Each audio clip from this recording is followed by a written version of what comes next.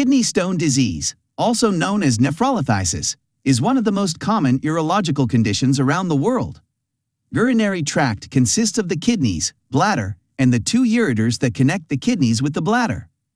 Urinary tract stones are more common among males, and the usual age at presentation is between 20 to 40 years. Urinary tract stones are commonly found along the ureters, although they may be seen in the kidneys and bladder as well.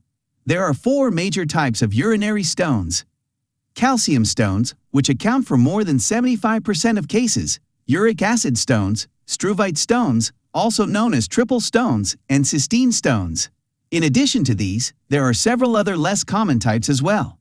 Common causes for the formation of urinary stones include low fluid intake or dehydration, family history of urinary stone disease, metabolic abnormalities like excess calcium in urine, high uric acid levels in blood and urine, which also causes gout, long-term alterations in urinary pH, chronic urinary tract infections, and certain drugs such as antiviral agents, triantarin, silicate, and sulfa drugs. If the stone is located within the kidneys, or it is too small, the person may not experience any symptom at all.